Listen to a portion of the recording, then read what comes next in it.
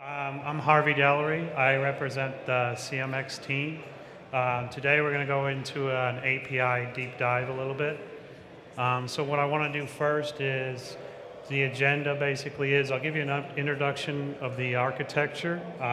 Then we'll go through the REST APIs first. And then from there we'll go over the mobile SDK next. So to start with, let me go ahead and give you an introduction. What is CMX? So CMX is Connected Mobile Experience. You could almost say it's indoor navigation, but it's got a lot more to it than that. We break it up into 3 silos. We have the detect piece. So what we can do is we can detect people on entry, and we do that various ways, mostly through Wi-Fi, but we are also adding BLEs and video as capabilities of detecting people's coming in and out. Then we have what we call the connect. This is basically our guest access. And what's nice is it's custom made if you want to do a custom portal, or it's social through Facebook. And that's actually key because we have an exclusive agreement with Facebook in order to do guest access. So you can have your users basically come in and then do a check-in through Facebook. Now you get the analytics we provide, and then on top of that you get the Facebook analytics, which includes more social information. What's nice also is you can do custom splash page based on zone. So I could have a splash page here for this theater, and then I can actually create a different splash page for another zone, so it can be custom zone based. We actually have some very big customers using this from the MLB on up. So the next one, and the one we'll go over more, is the engage. Now that we've got you on the network, basically we want to engage you. So we can do basically the blue dot experience. So I can show you where you are at, be able to give you navigation, take you to places, give you context-aware information. So you can do signage, advertisement, everything around you based upon your location. Not only on your phone, but I'll give you examples later in the labs we do, is you can actually interact with the environment around you because based upon the user you are. So how does it work? Basically, it does probing. This information sent to the access point, then to the controllers, and so forth down. We then can triangulate you, and then that data is sent on. So basically, the access points are detecting your probes as well as your data packets. So what's key about the probes is I don't have to join the Wi-Fi in order for us to detect you. In fact, in the DevNet zone, we have a screen showing exactly that kind of information, where we're actually being able to see all the people around us based upon the phones doing their probing. Now, if they do actually join, they actually can use the data RSSI, which gives us even more in-depth fast location. So how does the topology work? So we've got wireless clients, obviously, at the edge, the access points, which you'll see around here basically on stands and various other places. The access points will then basically aggregate that information and send it on to the wireless LAN controller. That information is then basically pulled by the MSC in order to do triangulation calculation. So basically we've created an architecture that's nice and easy and can handle a high throughput. We can track thousands of clients easily. Once that MSC gets that information, then it can be sent on to different other objects. So, for example, in our case, for the mobile apps, what we've done is created a mobile app server. And I'll go into that more later, basically explaining why we separated the two there. So, what's new? So basically, I wanted to go over just what was new and what we've been presenting at Cisco Live here. So we have basically fast locate, which we already been shipping, but now we've announced the hyper locate. We're actually BLE aware as well, so we can actually locate you now within a sub-meter, basically. We've got simplified tools, which is our 10.0 release, which gives us a lot more capabilities as far as doing the UI and presenting that information through analytics and as well as location. And then enter the scaling, and this is really key for the 10.0. Our scaling has gone up significantly in this release. Talking 3 times, we're adding clustering, real-time analytics. The latency improvement has gone up significantly. If you're familiar with the 8.0, you'll see a significant improvement in the latency. So what does that mean? Basically, before, we had 5 to 7 meters. Now we're looking at sub-meter.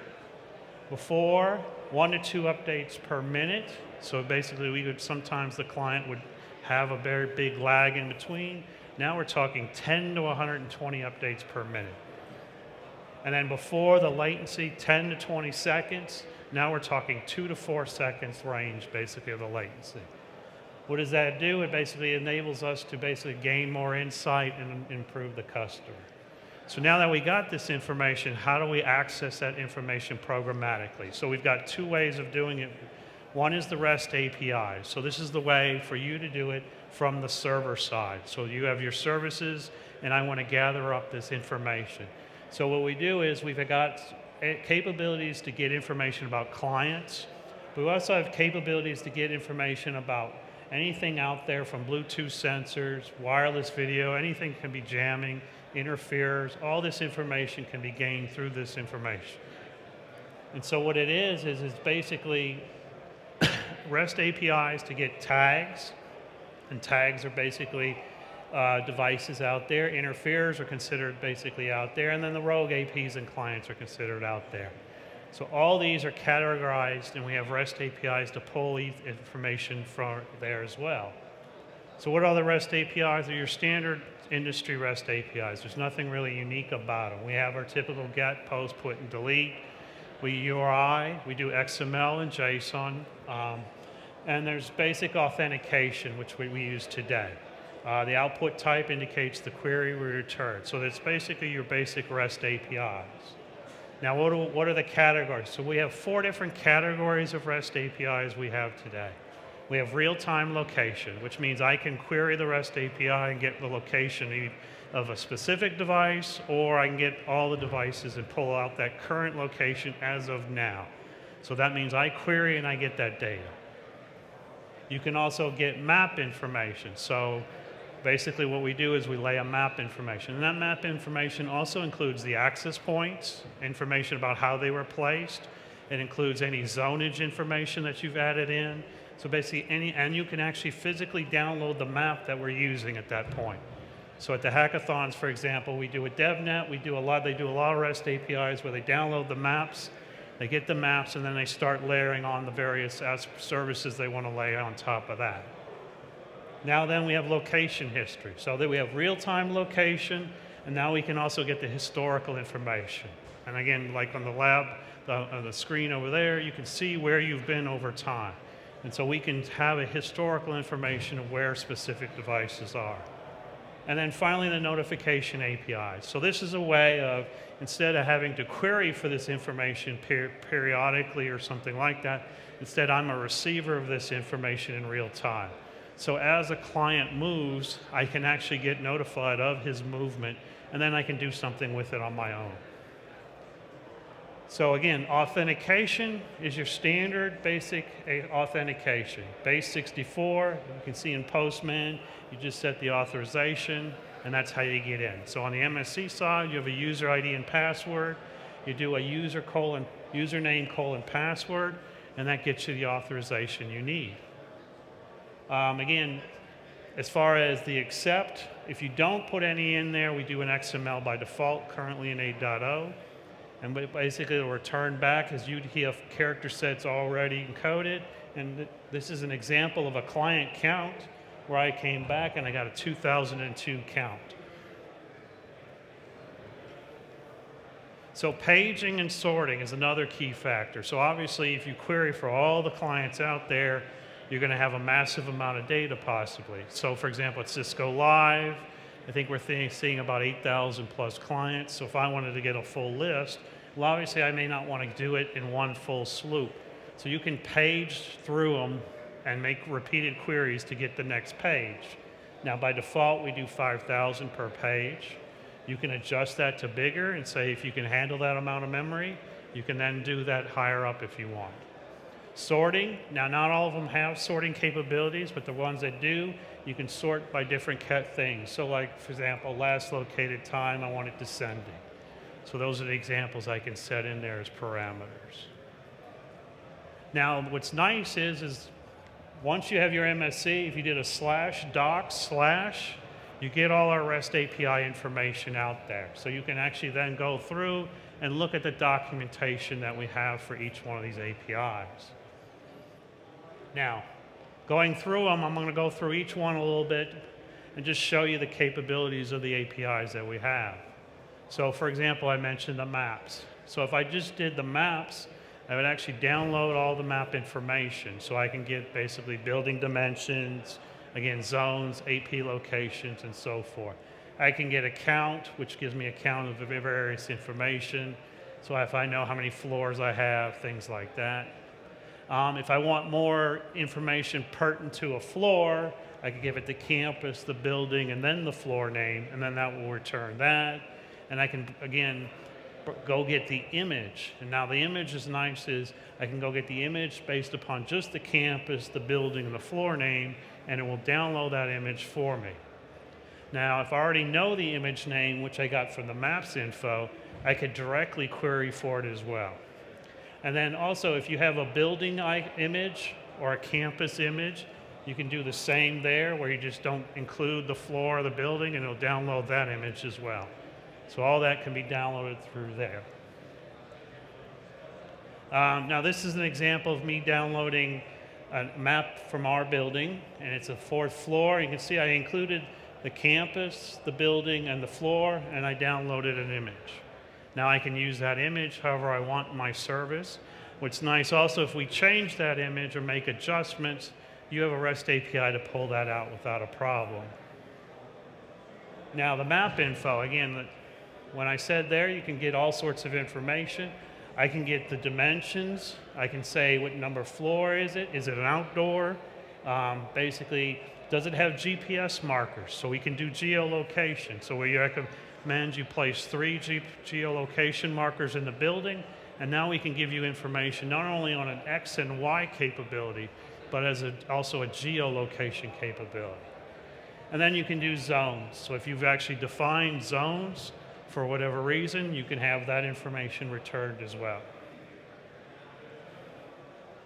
Real-time location. So this is where I want to get the information about a client. So I can get a complete list of everything out there if I want. Now obviously that can be pretty big, but I can still do it. Now if I know the MAC address or the IP or the username, I can actually query based upon that. So that'll actually limit the list then somewhat. And then if I want to just do a count of the number of clients, which I showed in a previous example, I can do a count for it. So I can get an idea of the count. And again, the response type, this is just what I wanted to say, was you can set the accept. And if I say application/JSON, it comes back as a JSON object. So basically your typical REST call, and I can handle the JSON object how I want. Real-time location client. So this is some of the data you get back. And again, here's GPS. So I mentioned that if you had the GPS, you would have that. I have other statistics from when I first saw it to when I last located it. I have the map coordinates, again, an X and Y positioning for feet. I have map info, basically letting me know basically of the map it's on and the information somewhat of the map. The MAC address. And some of the other things are probing. Is he probing or is he actually associated? That's important. Another one that I didn't mention as much is the confidence factor. So that indicates our level of confidence of where he is located. So the bigger the number, obviously the less confident we are in that location. Now this is for tags. And you'll notice again, it's very similar to the clients. And so I just wanted to bring that up. You can do accounts, you can get a full list, or again, you can get a specific item of a tag if you want that. Again, this is a tag. Now in this one, I wanted to sort of show more or less is the paging capabilities. So in this case, I have only one page, but if I had multiple pages, I would get that info. I'd get the current page and the page size that I've currently returned. And again, the map location, again for here. And now what's nice with tags is I can get battery information or vendor information as well. Now rogues, and these are rogue APs. I can again do the same type of queries, the same type of counts, and get the same information. Row clients, not much different. Again, MAC address, same type of information. Interferers, again, the same thing. Again, the counts, the interferers, and so forth. And then in this one, I just wanted to show is we can basically do the same thing, but now I can figure out affected channels, affected bands, and the device type if we've categorized it. So I actually can get that information. Other things also are zone of impact, the duty cycle, and what we could consider a severity for what this particular client's doing to us. Now the history is nice because now I can go get historical information about clients. So this one again, I can get a count. I can also do a specific historical based on a specific ID, which means I can get a count of information of that. I can also get the information for the client, or I can just go and get all the client's historical information. And this is a nice, again, the pages, the page size. This is all sort of the same information you got for a real-time location, but now it's basically historical in fact.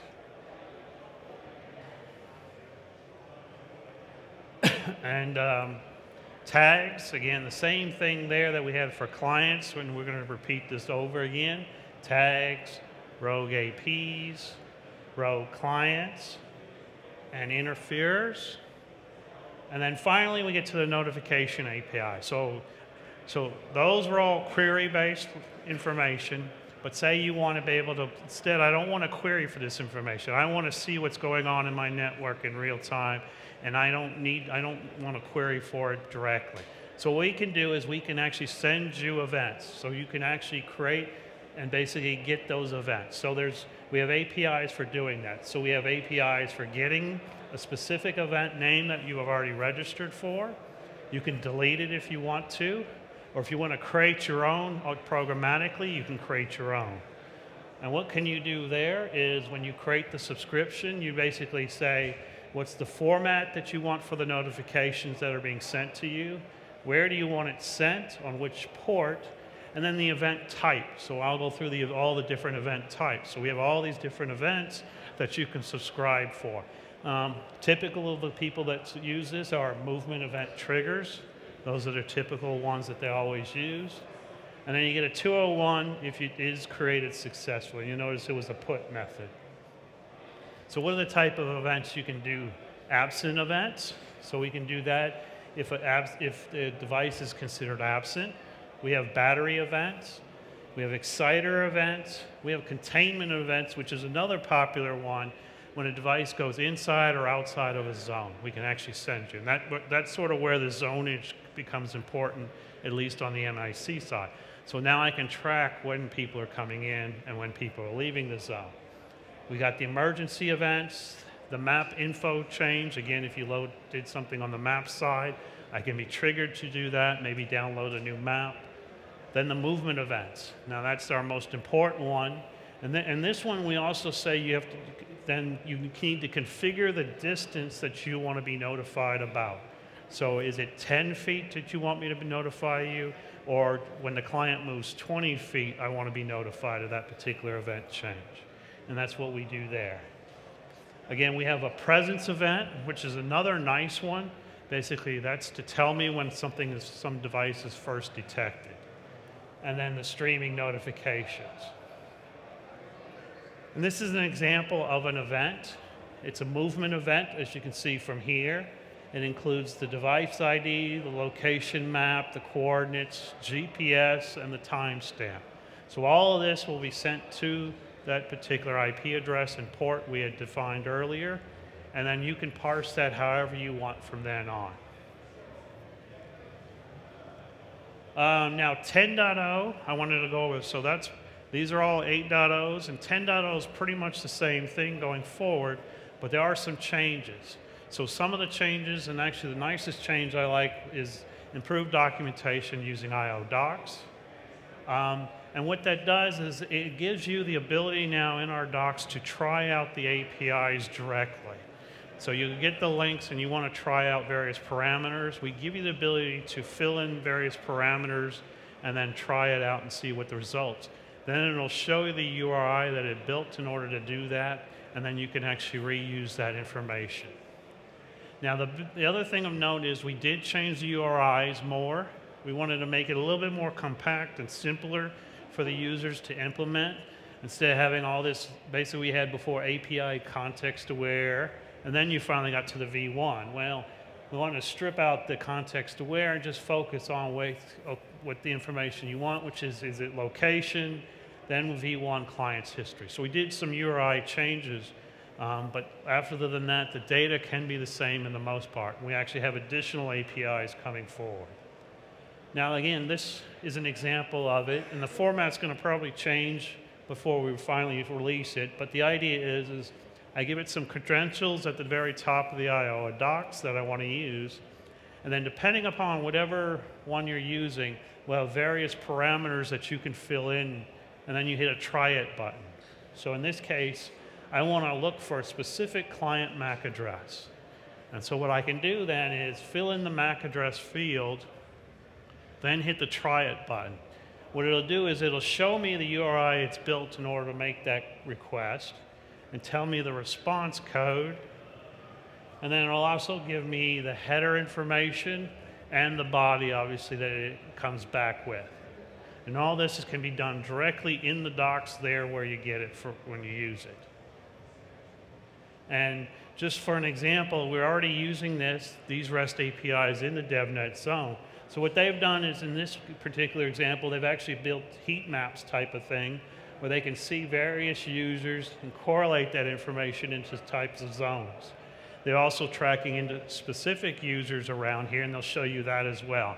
This is all done through REST APIs. So these pages are actually their pages, these are not MSE served pages, so they've actually created it, and they've built on top of our services. And I'll go through even more use cases, basically, of the services that you can augment on top of this. So now the SDK. So this is the mobile side, basically. So that was more of a services side to see everything around me. Now the SDK is, again, part of the engage strategy. We want to engage the user. But what we wanted to do is create a find me capability. So the problem with the current REST APIs is it doesn't work for a find me very well. It gives you access to the MSE, and you don't want to expose all that data to the end user as far as security and so forth. So what we did is we created an SDK that will run on iOS and Android that gives you that find me capability. And we actually added additional features that you can leverage as well.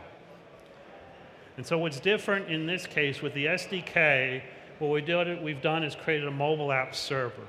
And again, this we created separate from the MSE because what we had here is we have devices that need to query for their location based upon Wi-Fi. Well, the MSE has that information, and we need to get it to the device somehow. Well, we didn't want them going directly talking to an infrastructure device. Maybe this is in a DMZ, and I want my app to reside out in the public and so forth. So what we did is we created a mobile app server, and its job is to be able to host, to be able to handle that particular client and respond to information it wants. And it has no callback capabilities. It's strictly a push type of model. So that's nice because you don't have any firewall issues. He can reside outside the DMZ if you want. He can reside in the DMZ if you want also. It doesn't really matter. But what's nice is this device then talks to him, and he can then pull down his location. And as we go forward, it will show you he can do more than that. He can pull down maps, points of interest, zone information such as banners and things like that. But we've also added in the ability to do push notifications. So when you first enter a venue, you can have a mobile push notification saying, "Welcome to the venue," and basically, "Please launch my app." But in addition to just doing a straight push notification, we've embedded information about which Wi-Fi they should join. So you have a preferred network, and we say, "Oh, this is the Wi-Fi you want the people to join." If you're anywhere around us, you'll notice that this list of Wi-Fi is pretty long. So getting the customer comfortable on which one to join is nice through the push. Now for Android, we can actually put them on the Wi-Fi if you want. We can prompt them if need be and say, here, we want you to join, and we can do it for you. Or in the case of iOS, we can at least show them how to join and take them to the settings and say, join this Wi-Fi. So it gives them a little bit more confidence that when they're joining the Wi-Fi, they're joining the vendor's Wi-Fi that they want to be on. Now, how does CMX work? Again, it's the same model as before, where basically everything is, but the little difference here is the SDK is pulling this information from here. So what's the experience for a particular person? So user still now needs to download the mobile app. So we cannot do push notifications without an app on the phone. We often get the question of, can I send a push notification just because he entered the venue? No, not without an app. So first they need to get the app. The user installs, accepts terms and conditions, and what we do is we call it a registration step with our server.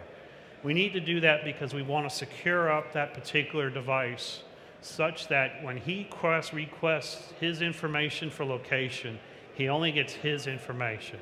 He cannot go out and query for anybody else. We've built in basically a password security model such that he will only be the device to query for it.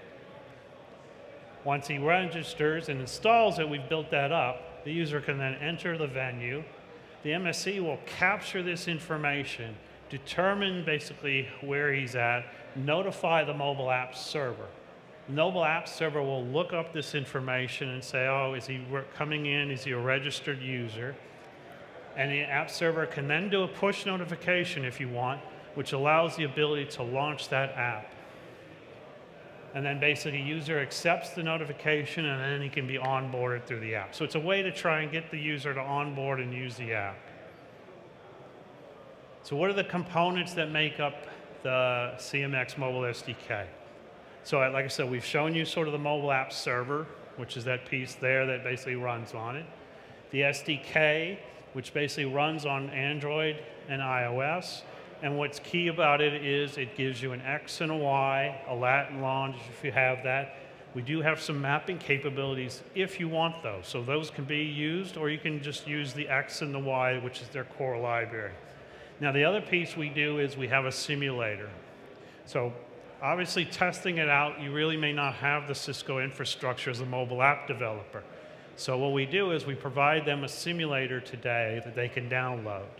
Then they can have the same infrastructure on their device without it going anywhere. So I can simulate the venue and so forth, and I'll show you pictures of that. Now what is the mobile app server made up of? It's a Linux RPM, so it's very lightweight. Its job is to receive location updates and configuration information. It'll actually contain more going forward. It processes the mobile clients and map information. On a small dual-core 8 gig RAM system, it can handle 5,000 active app users at once. So that means 5,000 people with their apps open, all of them running it various ways, trying to get location and all that. So on a small system like that, we can actually be that good at handling it. Setup is really straightforward. You give it a username and password. Then on the MSC side, you simply add that in. The two sync from then on, basically. We've built in diagnostic commands and other commands to make it simple for you to troubleshoot just in case. We haven't built a UI on it at this point because, again, we wanted to keep it very lightweight at this point. Installation is your typical RPM command, which is an IVF, and you can install it. We do support upgrades. We can upgrade to the newer version. And then you can actually run a QI to determine the current version through the RPM command. We have obviously a command shell as well that'll give you that information as well. Setup is just running a setup shell script, and you just need to set the username password through there and you're good to go.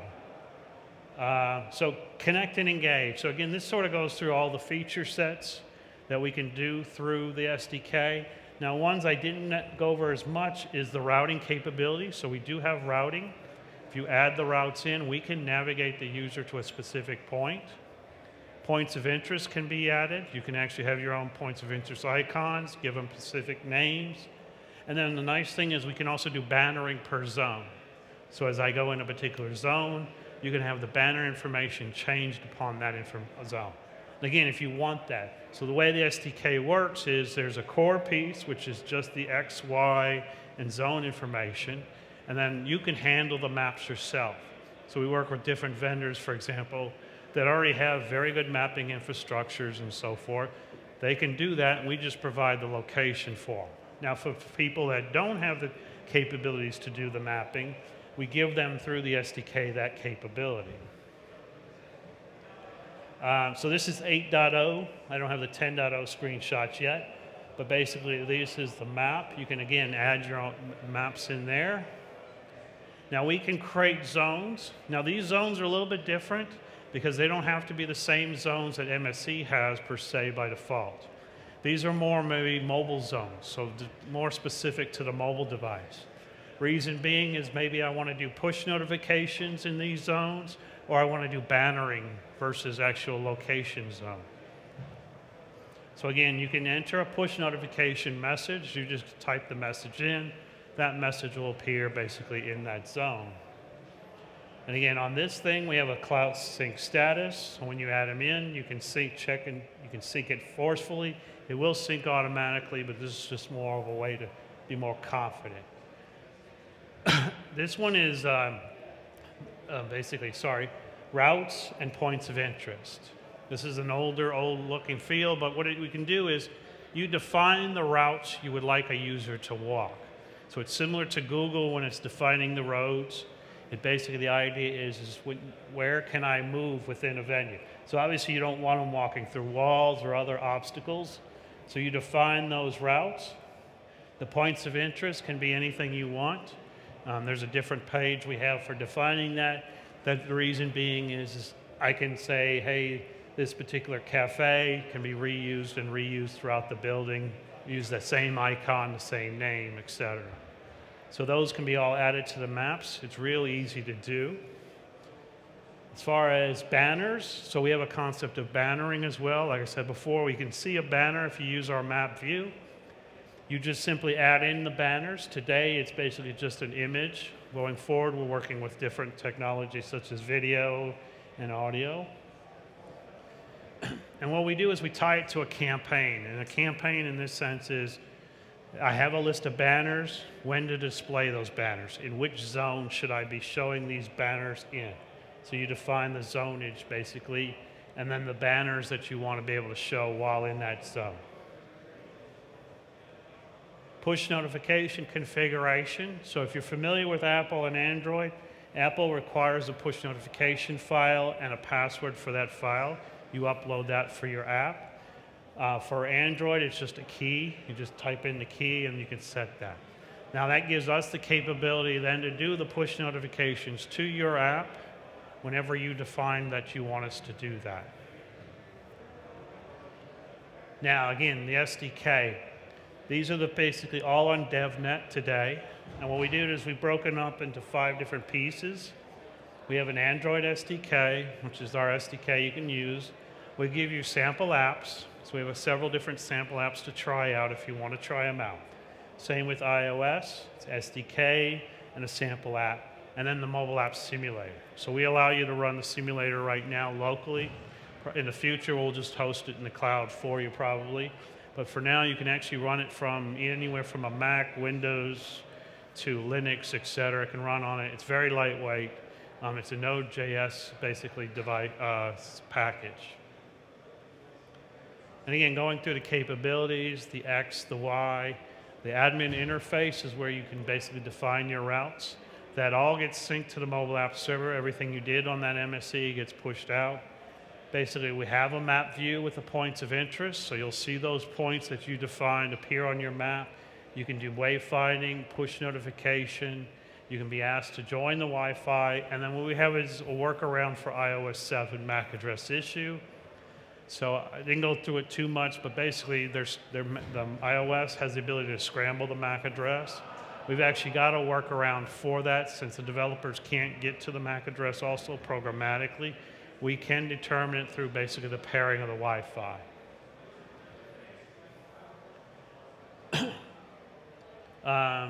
SDK development. So again, the development is done basically using the sample apps. If you have your own existing app, or simply can be added in through there with no problem. We do provide the simulator, which is key. Again, you don't have the infrastructure and you don't want to test it out. How do I test it out? Well, you have a simulator. As far as the SDK is concerned, there is no difference between a simulator and the real world. It doesn't know that it actually is talking to a simulator. So when you're testing this, you can be confident that that same code will work in the real setup you have. Now, in the simulator, we have two ways of using it. So by default, it sort of shows a dot moving around on the map, and what it does is basically it simulates a user walking a certain path. So that's one mode. So you can see it constantly moving, and you'll see zone changes and the maps changing, and all that can be done through the simulator. We also have the ability to programmatically change it yourself. So instead of walking the set path, I want to control the path myself. So you can do that as well. Testing can be done on a virtual. So if you're using your own basically Android or Xcode, you can do it through there. So you don't need a mobile device specifically to do that. And the routes and points are limited on the simulator. So that's one of the things we're looking at improving going forward. Is we do have a set of maps, we do have a set of point of interest, all that's set there, but you don't have any way to adjust it for your own maps, just to try them out. So we're going to add that capability going forward. Again, Android and iOS, 6.0 and higher, 2.3 and higher here. You can download it, it's on DevNet, it's freely downloadable. The only thing here is we require permissions, we have a manifest file, and then basically we've shown that in the examples too. This is an example of the simulator. Now, it doesn't have this line, but we put the line in just to show you that this is the route that particular user would walk. So basically it tells you, sort of moves little by little along the path, and that's basically the default route it'll walk. So that way when you're testing your app, you can see basically, okay, I'm confident I'm seeing it moving along this path. Documentation's all there. We also have a web interface. So again, on the web interface, I can instead just click on the map and the dot will move for me. You'll see that same movement occur on the sample app you're using. So you can actually try it out exactly the same. Now, Android SDK. So yes, we can do Android Studio, where basically you can import it. In this example, we have a sample UI. You can basically load it up and start using it. You do need to set some permissions, so obviously we want access to the Wi-Fi, especially if you want to do that onboarding of the user, such that they try and join the Wi-Fi automatically. We need that set as well. Now the code. This is just a simple example of the code. We require an initialization of the code. That just initializes it for that particular app. Then what we need is we have to have set the configuration. Now the configuration basically is, tell me which mobile app server I need to talk to. What's the location of that mobile app server in essence? And then once you've done that, you can then start the polling right away. And so on every update, I can get the location from there. I can get the map coordinates, or if I have longitude and latitude, I didn't have it there, but you can see it. And then the nice thing is you can get the zone name as well. Now that's nice because if I do set out my zones and I want to take actions on the app, then I can do that. Now that becomes important because I can create inclusion zones, exclusion zones, and say I want to do things for there. There's a way to launch the map view. It's real simple. Again, you can just launch it straight away from the CMX client. Pretty much everything is done through the singleton class CMX client, and then you just do a get instance on it, and then you're allowed to go and do whatever you want from there. We have Java docs on all of this. We have nice, clean documentation on DevNet. And this is an example of me running it in a virtual device. Now, this is a sample app just to show you that some of the information you can retrieve using the SDK. and there's a map button. If I click on there, it would take me to a map view. Push notifications, you can receive them. It shows up on your device like anything else. And this is an example of the map view we provide. So in this map view, I've got some points of interest I've thrown in quickly. I've got a slider for different floors, so we support multiple venues, multiple floors, no problem. We have a search capability. When you do a search, we'll find that particular point of interest on the map and indicate that to you. And again, we have a bannering capability as well. All that comes in the SDK, and you can use it at your will if you want, however you want. This is an example of the navigation. It's a little funky, but that's sort of how, because of the way they laid out this particular, they drew the lines here, so it'll basically show you that route there. And in this case, I'm navigating to a place called Miami Beach. The slide out menu, you can have icons on various levels. You can select the floors. If I want my current location, we have a button at the top to do that. We also have a settings buttons for other items are there. Again, the search capability. In this case, I searched for Santa. I got Santa Cruz. I can do a navigation straight away from there. I can actually click on it and get information about that point of interest as well. And again, the sample app again. This shows an example of me getting the map, the geolocation, the zone, information about the MAC address, so forth. All this can be programmatically done, and there. And then we have the iOS SDK. So again, it's a framework in the iOS. You basically pull it in, and you can use it right away. And again, this one's, again, real simple to use. Again, CMX client instance. Start your polling with the interval you want to start polling. And from there, you can pull in the map coordinate information. So really the same as basically the Android. And we have actually supporting WIFT. And again, the map view, I just wanted to show you, similar map view. In this case, I do not have a banner because we didn't want to use banners for this particular use case. So I have basically a sliding menu and a search capabilities, no different than the Android platform. So use cases. So why don't I just show you the use cases. These are actually use cases for the mobile SDK and the REST APIs we have today. We've actually built up a lab, and we broke it up into 4 verticals here. We've got banking, hospitality, retail, and healthcare. And from these 4 verticals, we've built up different use cases for each one. So in banking, for example, we can do signage change around us. So basically, when a user walks in with his device, we actually can show the different signage changing in this particular vertical. And that signage can also be specific to the user, because now when we walk in, we know that device. We know we can basically, through some back end, we can tie that device to a user. If it's a VIP person, we can have the signage indicate that. We have on the desk, for example, signage for each, from a home loan to a checking account. And depending upon what he's coming in for, we actually can change that signage for that particular desk and tell them that particular user has arrived, and then you can actually interact with that user immediately. You can actually have the banking information tied all in there, and that's what we do. So that's one example of us using location.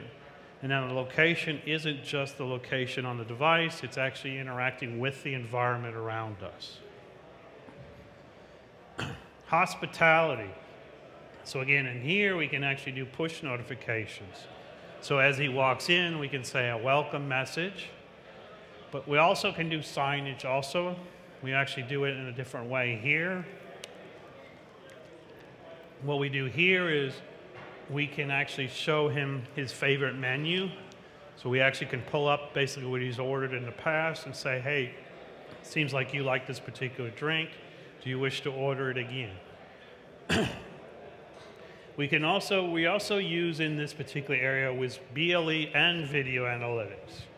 So we can actually place BLE devices, interact with those BLEs, knowing he's walked up to them, and basically we can actually then pull off the analytics from that. So when I walk up to a BLE, I'll know he's walked up to that BLE, I know he's there. That information is sent to our server, and then it can be used later for analytics.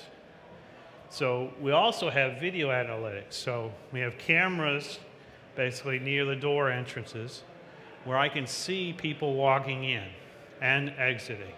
So what I can do is I can create a flow pattern of who's coming in, how many people, and who's leaving, how many people. We have two types of cameras we're trying to play with. One's a video, basically an actual video camera that you would normally have for security. Another one is an infrared camera also that we use.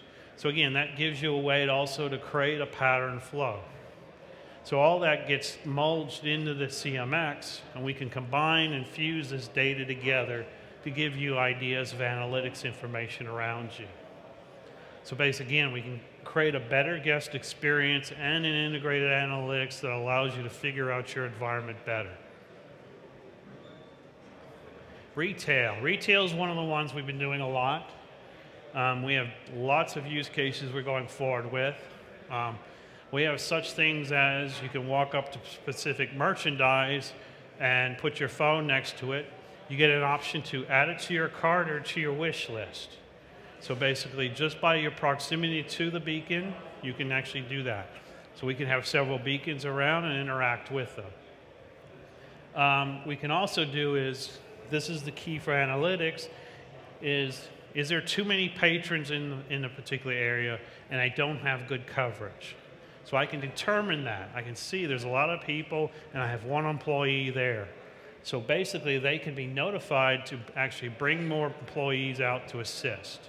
So that's a key feature there, because now I can do is I'm identifying the device the employee's carrying versus the normal patrons. And I can see where my employees are moving around, and then I can actually then have them called and brought into the areas as needed. We also have the ability to do self-checkout in a sense. So one of the things we did is you put all this stuff in your cart, you walk up to the cash register, boom, that cart information is exchanged right there. You click buy and boom, the customer can then wait and his merchandise can be pulled from the back. So the merchandise isn't really kept there, it's more visual. The real merchandise is kept in the back somewhere. He's then notified once the merchandise is completed and ready, he then gets another notification saying ready to pick it up. So basically what we're doing again is customer experience, and what we can do, because they're doing the apps, we actually have an inventory management capability there too. Then the last one is healthcare. Now again, this one we interact with the environment a lot different ways. So with this one, we actually use Cisco's Light of Service capabilities. When I walk in, first, basically if the patient's there, he can have nice blue mood lighting, nice and comfortable. Doctor walks in, first thing it does is the lightings adjust and they're a lot brighter. So it's a way of controlling the environment around me. Again, knowing who the people are, I can interact with the environment. Patient charts will pop up, so I can actually see their medical records. Knowing that that doctor's walking into that room, I can be confident that he's there. One of the other things we're doing is we've created a sand sanitizer, excuse me. So basically what doctors are supposed to do is wash their hands, get it all nice and clean before approaching the patient. What we've done is we built in something such, if he walks to the patient first, he gets notified, look, you didn't wash your hands. Need to go do that. So we have a hand sanitizer, clicks it, washes his hands. Once he's washed it sufficient amount of time, or a certain period of time we've defined, then can he go approach the patient. So when he's over here, he'll get notified he's washed his hands long enough. Now if he goes to the patient, he's fine. He'll get a nice good, you're okay. So again, working with the environment around us, we can actually interact with it. So again, patient experience, and then the compliance factor in this sense, because we need to make sure they wash their hands. So those are all the use cases and everything, and the SDK we have basically. So we have, again, the mobile side, and as well as the server side capabilities. All right, thank you very much.